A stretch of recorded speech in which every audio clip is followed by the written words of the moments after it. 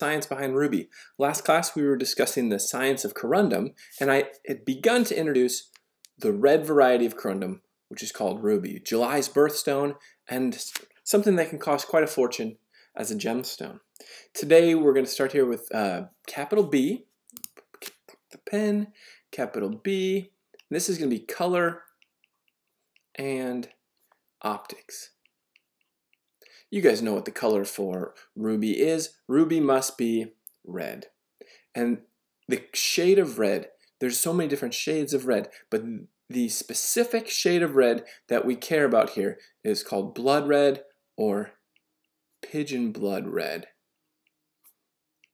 It is this vivid, deeply saturated color. Variations from that are, let's go strong saturation. So this is where I'd say most important aspect of value is this color.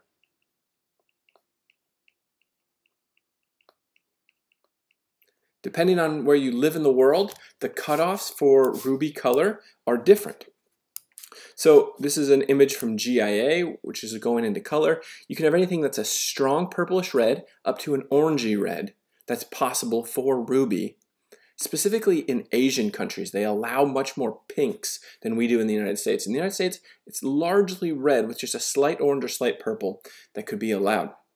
This pigeon blood color that I was mentioning, this is what color I want you to visualize. It's this really bright color. You can have rubies that are a little darker, so this one is from Burma, and it's the classic pigeon's blood color. This is a darker Thai ruby, and you can see that it is not quite as vibrant or bright, but it's still worth a lot as a precious ruby. So number 2 under optics and color is going to be the cause of the color. Let's see, so number 2 is cause. The cause of the color. Well, in this case, it's a chromophore of chromium. So we have trace amounts, it's about up to 1 weight percent that it can have of chromium 3+. And that's the chromophore that will end up replacing some aluminum. Chromium 3+ replaces some aluminum in the crystal lattice. And what that does is it creates a different electron environment which absorbs light differently. So let's say it replaces some aluminum. We're going to just put here that it creates a bit of a different electron environment. And it's that different electron environment that makes some light be absorbed differently and gives us, well, everything's absorbed except for red, right? And it's the red that comes through. Now, when there are trace amounts of other impurities, the color is changing. So it's this chrome 3+ here that gives us this bright cherry pigeon blood red. When you have small amounts of iron, so we're going to say here, iron imparts a darker color. So to have red, you have to have chromium 3+. And then as you have iron added with the chromium 3+, then you get a darker tone. So in this case, this is only iron 3+. I said that wrong. This is only chrome 3+.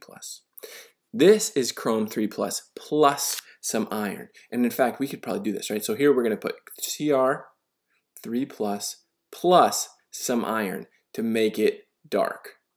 Where this one here is going to be pure chrome 3+ to give the color. And so this has a geologic control where you can have iron and where you cannot. And so we have corundum that forms primarily in marbles and in basalts, right? I talked about that in one of the previous lectures. Well, basalts are a rock type with abundant iron. And so we would expect that if we have ruby in a basalt, it should be a slightly darker ruby. Whereas if you have ruby coming from a marble, like the famous rubies from Mogok, they're basically no iron. And so you can have this really bright color. Now there's one other effect that is going on here, and that is fluorescence. So what ends up happening is that fluorescence is caused by chromium 3+ as well. And remember what fluorescence is. That's where you can take UV energy, either from a black light or even from sunlight, and it releases additional energy from electrons dropping orbitals, right? We talked about that earlier in the semester. And so what we have here is UV in sunlight releases extra red light from the stone. Extra red light from stone. And so you can almost get this glowing red color when there is the effect of fluorescence. But when iron is present, it will deaden that fluorescence response. Okay, so those are our three reasons for the red color. It's importantly chromium 3+, that it will also produce a fluorescence that can then get darkened by iron. As we look in more detail, there can be something called color zoning in a lot of rubies. It's not something we like. We want a pure red color. But color zoning can occur where there is a darker core, either a blacker core or a purpler core. This is something that makes some rubies less valuable. So we can have a darker core in some ruby. To draw that, we could say, okay, so let's just draw a ruby. Ruby is a hexagonal crystal. Uh-oh, that's a pentagon. Draw yours as a hexagon, students. There it is. And then what will end up happening is we can get a core that's a little darker that makes this stone look less beautiful. Of course, in all instances, draw your notes much more cleaner and beautifuler than mine because I'm drawing on this tablet and it ends up being hard to control the pen. Now, another aspect that we can see inside of rubies sometimes that is valuable, let's not call it silk, that's where we're headed, but it's inclusions. And inclusions have both a positive and a negative effect. The negative effect is they block light, and they're this imperfection. But there's a positive effect as well, and that is the inclusions are this fingerprint that tells us where the stone comes from. So this can create for us a positive and negative effect. The negative effect is the blocking of light. And sometimes when it's the strongest amount of inclusions in a ruby, it's a type of pattern called silk. And what silk looks like is, here's our hexagon, drawn better this time. And inside, we get a bunch of rutile needles that align up with the crystal lattice. All right, so I'm drawing them in like this. And those will block light and create a fuzziness. Let's go with this. These are called rutile needles. Now, of course, this can be taken advantage of as well. Let me show you, let's see. Here's a picture, a real picture. This is from Lotus Gemology of rutile silk inside of, sort of looks like our drawing, inside of a ruby. Right? Most of the time that is a negative feature, except for in the instances where we cut the gemstone to look like a star to produce asterism. So in that case, they're usually cabochons, and there's this bright area that goes down the middle of the stone. That's the asterism. You'll remember that picture here. So this is how a star ruby would be made, is trying to take advantage of the negative feature of silk. Of course, the positive feature of all inclusions is that they are a geographic fingerprint that lets you know where the stone comes from and that it's real, not synthetic. Fingerprint. That's the positive aspect of our inclusions. So now we just have a couple more sections to go through of Ruby before this lecture is done. The next heading is going to be C, and it's going to be called Treatments and Synthetics.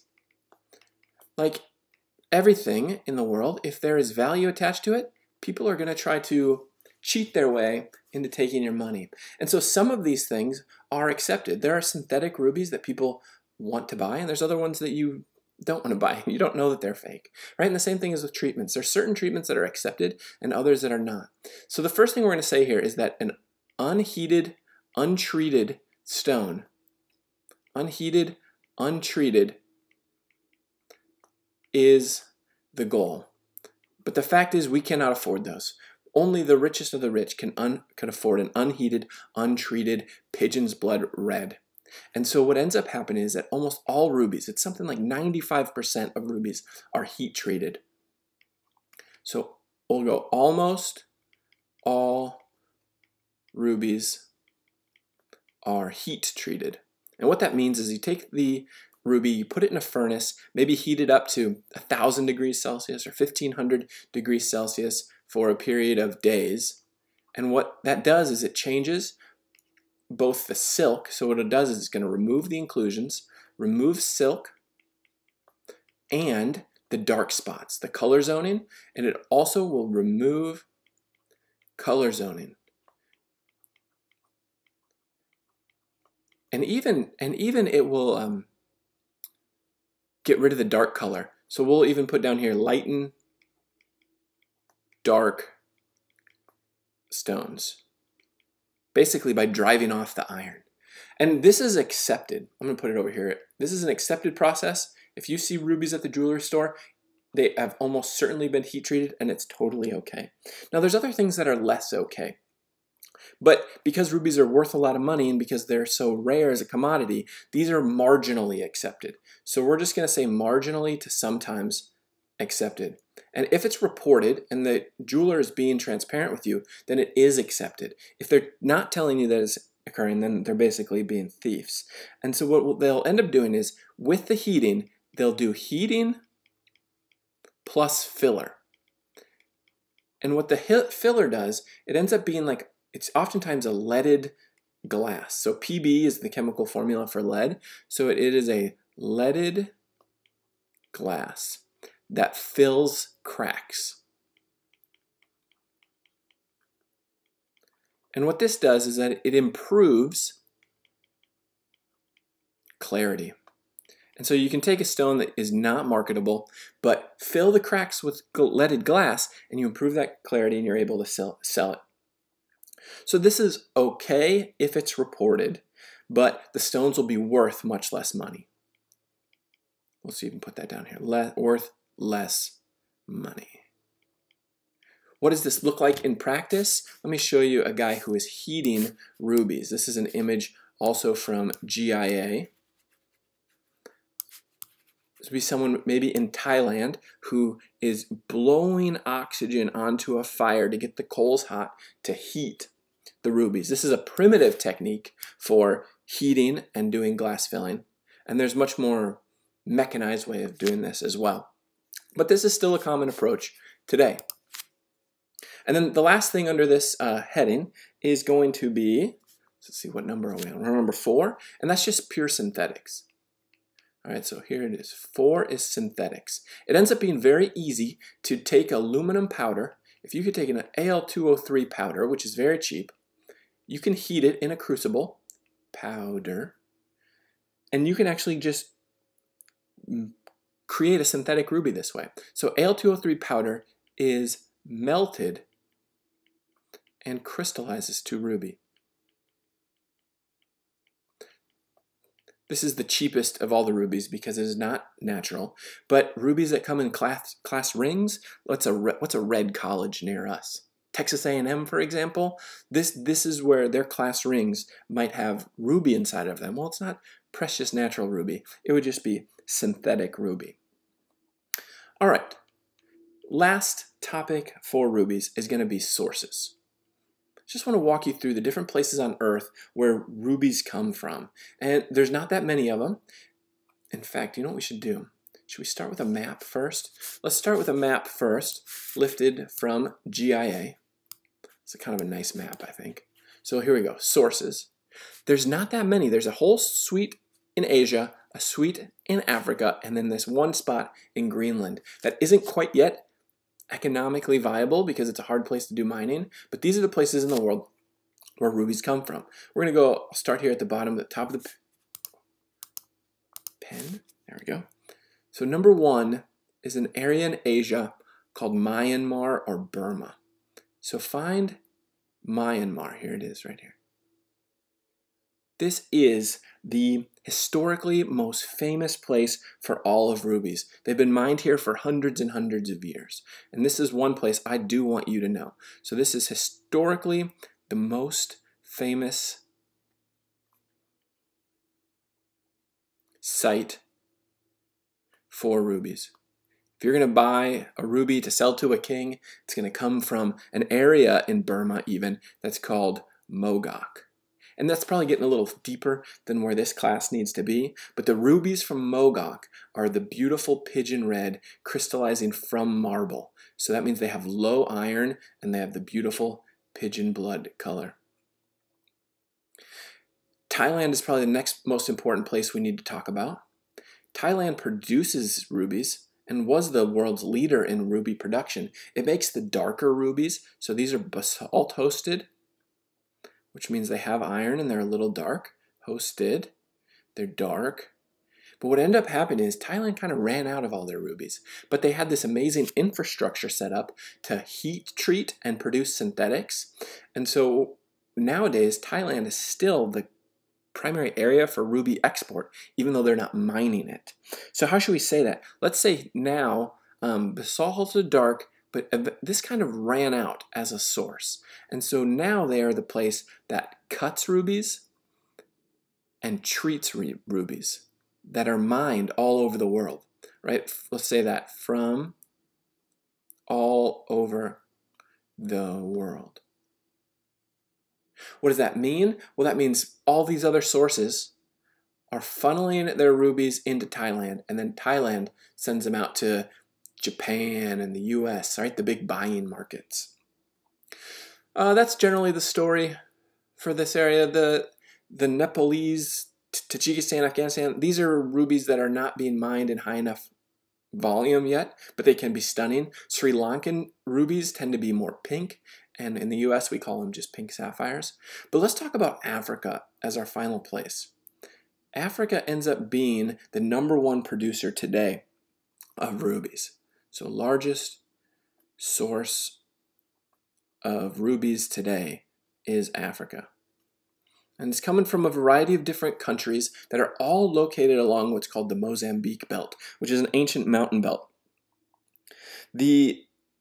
Let's see, Madagascar, our countries, we can list the countries here. We see them on the map above. But Madagascar,